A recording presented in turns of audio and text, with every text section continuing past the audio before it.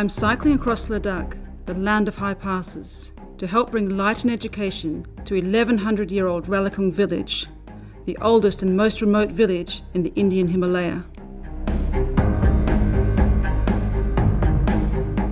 Education and electricity help provide the foundation of all we take for granted, but these people have never had them.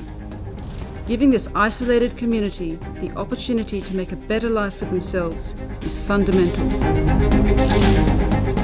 Just over 4,000 metres in climbing now, so starting to get up there, air's starting to get thin.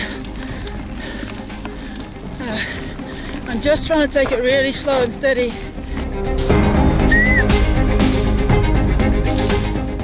Right now my father's funeral is going on and I'm not there. So,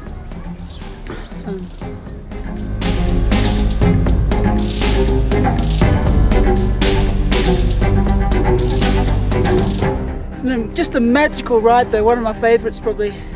The scenery without doubt all day long.